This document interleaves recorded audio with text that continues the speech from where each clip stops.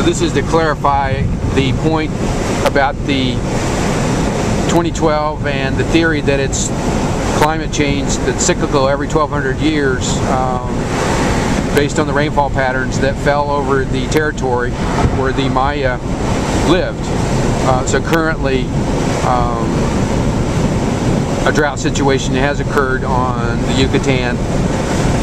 We're 3 years away from 2012, so it could be that we're entering an extended period of drought that would explain also the fall of the classic Mayan civilization.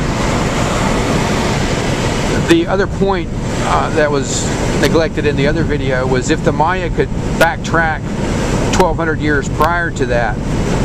roughly 400 BC, excuse me, and they could see that it was cyclical for them, then in other words what they could do is predict every 1,200 years that one of these climate shifts would occur, and with that the correspondingly long drought period of potentially 10 or 20 years with greatly reduced rainfall.